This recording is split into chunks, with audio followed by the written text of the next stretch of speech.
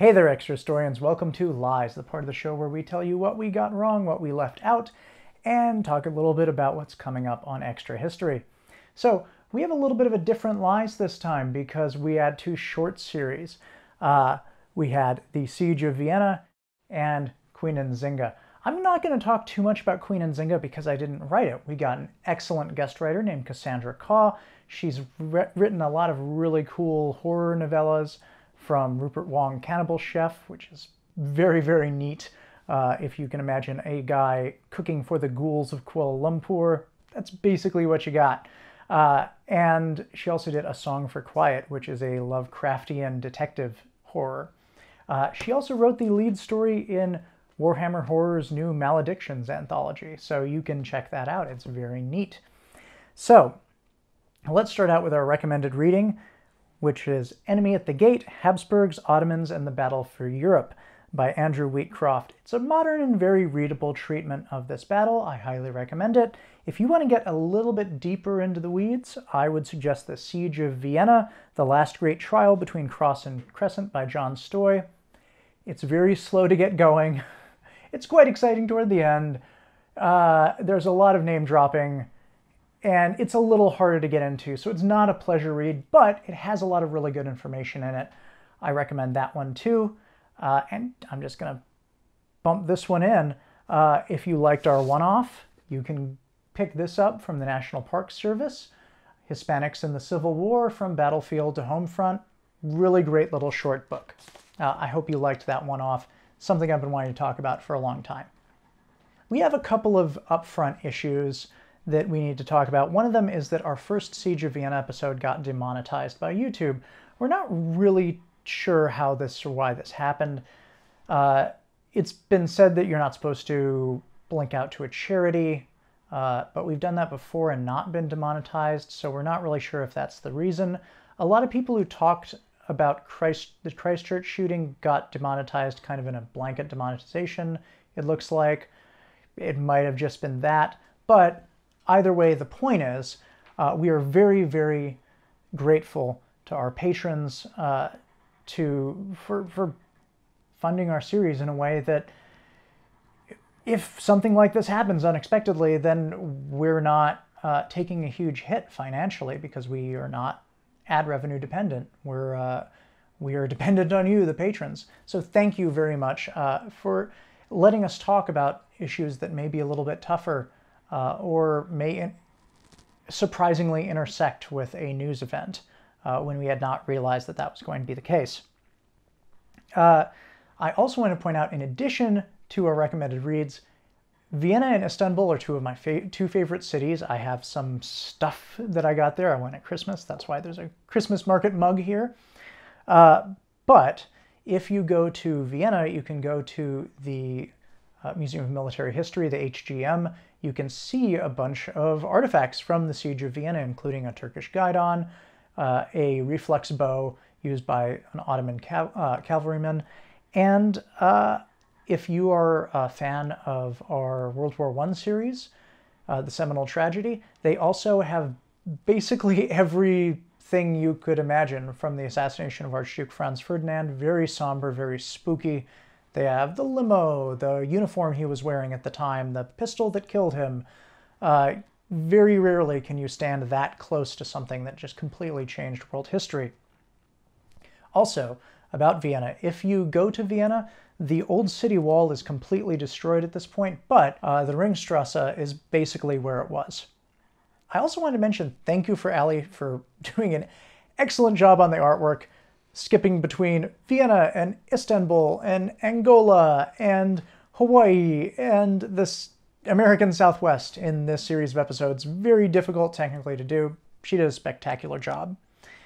So, some issues from episode 1. A lot of people mentioned that we should have gone into the fact that the Janissaries were recruited by being tithed away from families in Eastern Europe, that they were essentially kidnapped, that sometimes families in Eastern Europe would cut off their children's fingers to prevent them from being taken. This is true, but the Janissaries as an organization existed for centuries, and they changed significantly over that period.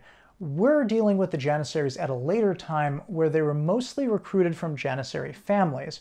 What happened is that the Janissaries were created to create a unit that did not have family ties with other families that could be personally loyal to the Sultan, right? It's the idea of, okay, well, Ottoman court politics are extremely dangerous and we don't want a military unit that is loyal to someone else. We want it only loyal to the Sultan. And the idea was, well, you take these kids from the provinces and you make them loyal to the Sultan by giving them a lot of rights, a lot of money, but you put certain restrictions on them about not starting families or owning businesses. But all those restrictions gradually got repealed, so you got to the point where there were Janissary families, where you wanted your kid to be in the Janissaries because you had been in the Janissaries and you'd gotten a lot of economic, political power. A lot of the businesses at the time that were the most successful in the Ottoman Empire were Janissary owned. So at this point, it's not so much a unit of like kids that have been ripped away from their families in the provinces. It's more people who wanted to be there. We also need to talk about the motives. How do we know the motives of Kara Mustafa and Mehmed? We don't really. A lot of this is surmised by historians. A lot of the early European accounts of this battle is that Kara Mustafa was doing it basically by himself. This was his pet project because he was so greedy and wanted all the riches of Vienna. Not very likely. It's also unlikely he would have been able to do something this big without the Sultan's support. In the Ottoman Empire, it was often sort of a thing where the Sultan would want something done or would have an idea or would champion a project, but he would do it in private, and in public it would be all his vizier. So if it turned out to be a disaster, then the vizier could get blamed rather than the Sultan. And again, that's why the Sultan marches the army to Belgrade, and then he goes back, and Kara Mustafa continues. And if you're successful, great. The Sultan had a great plan. And if you're not successful, well, then that's on you. Probably the biggest thing we got wrong is that we called what was then still called Constantinople, Istanbul. It was actually called Istanbul then, but it was not officially called Istanbul. But there was a lot of mix. There were people's titles in the government that used the word Istanbul in them. It's taken from the Greek. It means to the city or going to the city. So this is a little bit squishier, but yes, it should be Constantinople. I just want to make clear the Ottomans were not trying to conquer Europe. You hear a lot of this myth that started at that time that the Ottomans had this idea that they were going to bring all of Europe under the Ottoman banner. Very unlikely, very unrealistic. It's unclear whether they even would have been able to hold Vienna if they had taken it. This was really at the furthest extent of Ottoman power at that time. Yeah, the idea that the Ottomans were just going to like march all the way to the English Channel, no, not really. Occasionally Ottoman ships would show up in the English Channel and there'd be a big panic in England, like, oh, the Ottomans are going to invade us. But this was really something that had more to do with the mind of Europeans at that time than the actual capabilities of the Ottoman Empire. We said that Charles II, the King of Spain, was on his deathbed, and people pointed out, yeah, but he lived like 17 more years till 1700. He was very sick at the time, but he got better. At that time, they thought that he was going to die. Charles of Lorraine took a dive off a bridge and survived. Everyone wanted to know about that. Believe me, I would have told you if I could find more details than that. Maybe it's in a source that's in German, but I couldn't find it. I want to know that story too. Vienna was very vertical. It was a city that built up inside its walls rather than out. There were districts outside the city, but a lot of people just built the buildings up taller, and that's why at the beginning of the siege, when the Ottomans are kind of like plinking the tops of church spires and things like that, those made very good gunnery targets because these tall buildings were above the city wall. But here's an interesting thing. There were parts of the city that were so built up that the streets only got sunlight for 1 hour a day because of the positioning of the sun. Like, it was noon until you could get direct sunlight. Episode 2, the Ottomans dug using this really interesting sitting down position, cross-legged with these short-handled pickaxes, and that's one of the reasons they could dig so quickly. I didn't put that in the art because I thought it would be a little bit confusing without being explained. That time when the Ottomans sprung a mine during a shift change and they thought that they were going to kill twice as many defenders, actually they ended up killing almost no one at all because everyone was off the wall for the shift change. very badly timed, and as a result, they had a double guard duty that could rush into the gap and help hold it, and that's one of the reasons it didn't fall. At that point, also in that attack, we used some Polish banners rather than Ottoman. Sorry about that. We'll talk a little bit about why some of those mistakes slipped through later. I wanted to point out when we showed Rimpler's death, we know that he was mortally wounded in that attack and later died a few days later. We don't know the circumstances of that wound, except that he got wounded in the arm or shoulder. All of the stuff about him being there and the mine springing and him getting covered with splinters, I put that in so that we could explain a little better in a way that had some interesting action, how those defenses would work when a mine went off and they suddenly became like a debris field. And also we just had to get some idea of the difficulty of this battle and how nasty it was when a mine went off below you and suddenly the air is full of wooden splinters. The term roof rabbit for a cat that you eat could be of later German origin rather than during the siege. Maybe, we're not sure. Episode 3, let's talk about winged hussars. So the popular conception of this battle is kind of like Minas Tirith from Lord of the Rings, right? In that, like, there's this big cavalry charge from, like, down the hills. Didn't happen that way. In fact, the battle was mostly won at that time. The infantry really won the Battle of Vienna. However, it was Polish infantry that really, like, came in a little bit late, but were the decisive factor, it's been argued. So possibly it's the Polish infantry rather than the Polish cavalry we should be celebrating. Sabaton, I think you should do a song about the Polish infantry, just kind of like trudging along and doing dirty work, and then the winged hussars come and take all the glory. However, they are the ones that broke the Ottoman army, the winged hussars, but it was more a thing of, okay, do we finish them off today, tomorrow? John Sobieski wanted a big, dramatic conclusion to the battle. Great sort of propaganda coup. But yeah, it was incredible to watch, and they did break the last of the Turkish army, but they were probably broken at that time anyway. Literally, when they were making the decision, it was kind of like John Sobieski, like, I want to use my cool winged cavalry, and another general literally said, I'm old and I want to sleep in a bed tonight. Let's finish this now. So it doesn't take away from the coolness of this event, but on the other hand, it's like, it's interesting to understand that, like, they were not the decisive factor in winning this battle, right? There were also Muslim Tartars fighting in the Polish army, just like there were Christians fighting in the Ottoman army. Again, it complicates this narrative that has been hanging around since the event, that this was a giant knockdown, drag-out fight between Christianity and Islam. No, much more complicated than that. There were Protestants on the Ottoman side. There were Tartars on the Christian side. The Protestant Saxons ended up leaving the Holy League after the Battle of Vienna because they were so badly treated by their Catholic comrades and realized that they were not really full partners in this. And of course, the French had better relations with the Ottomans than they did with the Habsburgs. And that's one reason that they were just like, yeah, no, you can, whatever. We have a good trade agreement with the Ottomans. So again, this idea of Christianity versus Islam, it really falls apart when you kind of interrogate this battle in any way whatsoever. Kara Mustafa's execution, less about losing at Vienna and more about the counterattack by the Holy League that took a bunch of Ottoman territory. It was understood that this was a big ask, right? That taking Vienna was something that was at the edge of the empire's abilities. But then losing some of the empire, that's the thing that really got him in trouble. And I read one account that basically the executioner showed up and was like, you know what I'm here to do? I'm here to do the thing. And Kara Mustafa was like, okay, do the thing. And then he got strangled to death with a silk cord. Not a great end for Kara Mustafa.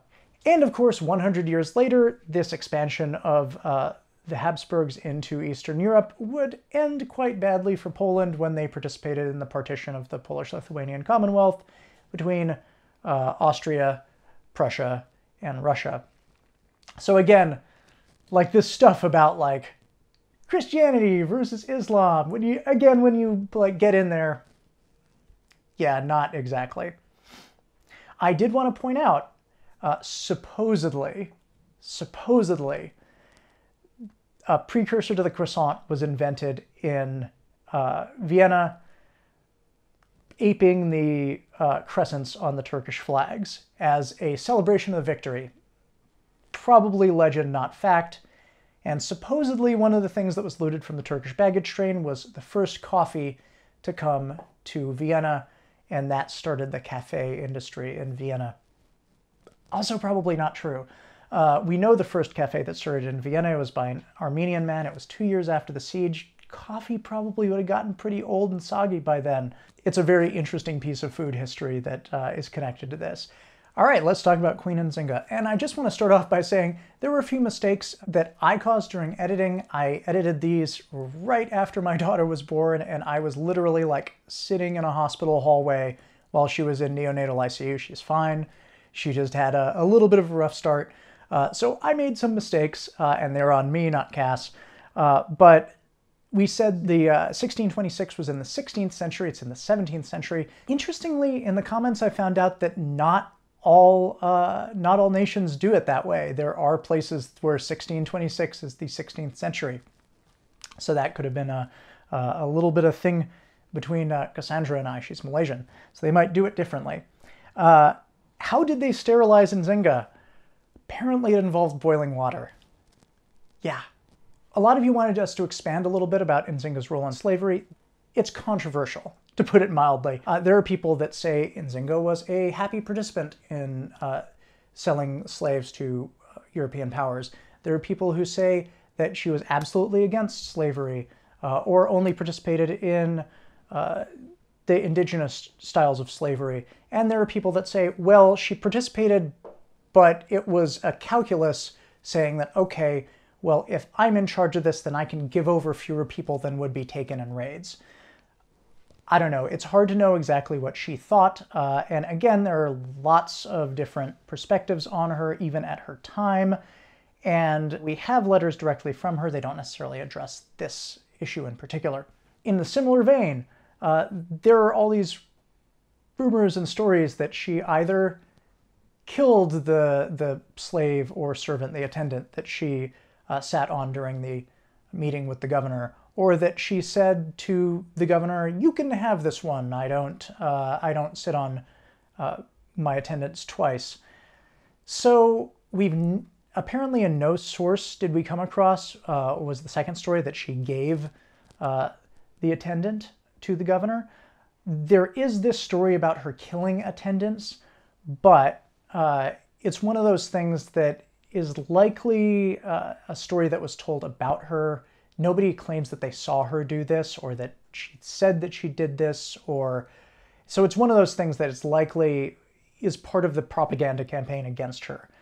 And in modern day Angola, I don't think that this story is given a lot of credence. Again, it's important to remember, like, we don't talk about people at Extra History because necessarily they're likable or that they're even good people, but they're significant in some way. And the nation of Angola has adopted her as a hero and has come to terms with or sees some nuance in these actions. Also, someone mentioned that Nzinga also had a major cultural impact on Brazilian slaves, where they developed a term called ginja, which is directly related to her, but that means finding a way through adversity no matter how. So there was this respect for her and what she did, and the fact that she got through a difficult time, even though it meant maybe even doing some things that were not so great. So, you know, everyone has a complicated legacy, but the significance of someone isn't necessarily whether they were a good person or not, right? Spain and Portugal were in a personal union at that time. They had the same king, but they were different nations. Too complicated to explain in a 2-episode thing. We made the Portuguese holdings in Brazil too big. Sorry about that. Coming up on Extra History, we're going to be doing a special series starting next week. The Extra History of England, the 100 Years' War. I've seen some of these episodes. They're really neat. One of James' favorite podcasters is doing them. I think they're going to be a lot of fun. And after that, we're doing Joan of Arc. We did not plan it this way, but we're going to be doing the English perspective on the 100 Years' War and then the French perspective on the latter 100 Years' War. And there's going to be a little bit of difference and a little bit of gray area between them. So that's actually turned into something really fun. It's almost like we meant for it to happen, though we totally did not. After that, the Inca Empire, which I'm currently in the research stages for, it's going to be a lot of fun. Just a little taste. Inca emperors used to get mummified, and then the mummies would be carried around and would visit people at their houses sometimes, and sometimes two mummies would be carried so that they could have dinner together. So, like, the mummy of one king would come visit the mummy of another king. Yeah, it's going to be really fun. After that, the topic is, we don't know. The patrons are going to vote on them pretty soon. We're currently collecting topic suggestions from the patrons. The theme is art and architecture. I thought that after the burning of Notre Dame, this was a good time to think about the history of a building, or maybe the history of theater, or a famous artist. So yeah, we're going to be talking about world culture and heritage. All right, let's do our 6 degrees of Walpole. Let's do our Kevin Bacon-y thing of how does Robert Walpole connect to the Siege of Vienna. 6 degrees. All right. So John Sobieski, who brought his winged hussars, was the king of Poland-Lithuania. It's an elected position, interestingly. We should probably do that at some point. Probably a good series. But anyway, his successor as the king of the Polish-Lithuanian Commonwealth was Augustus II the Strong. You might remember him from our Great Northern War series as the guy whose main strategy was to keep losing. So, in keeping losing, he enlisted the aid of a lot of foreign powers, destabilized the Polish-Lithuanian Commonwealth, and when he died, yada, yada, yada, War of Polish Succession, and then over in England, they're talking about, hey, there's a great War of Polish Succession, should we jump in? And a certain prime minister was like, no, I'll tell you what, this is between the Habsburgs and the Bourbons, and we should probably stay out of it. And later, after he successfully convinced George II, by the way, an English king who did not speak English, only German, that they should not join this war, he bragged, 50,000 men were slain in Europe this year, and not one Englishman. That was, of course, Robert Walpole. So, thank you very much for joining us. I hope you'll join us for the Extra History of England, the 100 Years' War. I've seen some of these episodes. They're a lot of fun. Thanks for letting me take some time off to spend time with my new baby. I'm going to go do that. She has nicely not cried through this entire thing. All right, thanks. See you later.